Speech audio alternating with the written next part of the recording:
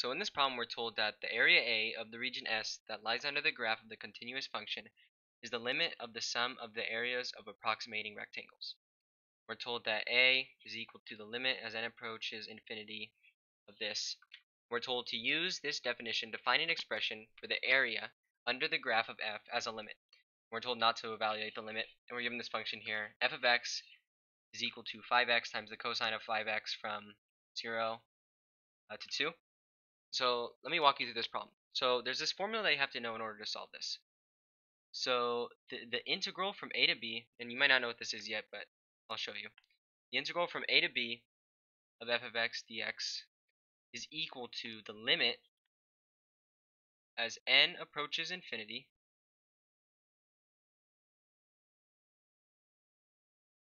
and then we have the function f of a plus delta x times I times delta x.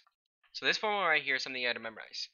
So let me try and show you what this means right here. So this basically just means our function f of x, and they told us that the area is this function right here. So basically what you want to do is a and b are just going to be your minimum number, like so this range right here. So a is going to be equal to 0 and b is going to be equal to pi over 2. So of our like domain here, the lowest number is going to be a and our max number is going to be pi over 2 in this case. So it would just be whatever numbers here in your case. And so what we want to do is just use these numbers to help solve this. So we have this right here, and this is basically what they're solving for. So we have to find this.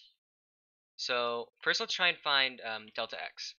So delta x is going to be equal to b minus a over n. So we already know what b is. B is going to be pi over 2, and a is going to be 0.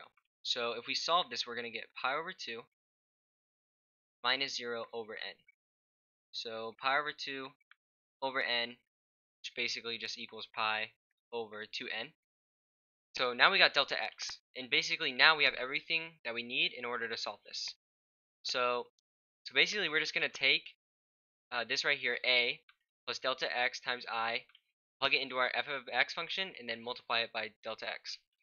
So we have our function right here, f of x equals 5x times the cosine of 5x.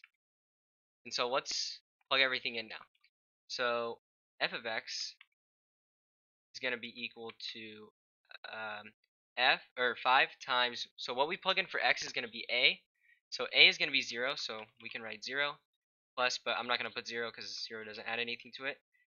And then we have the delta x, and we already know what delta x is. It's pi over 2n. And then we multiply it by I.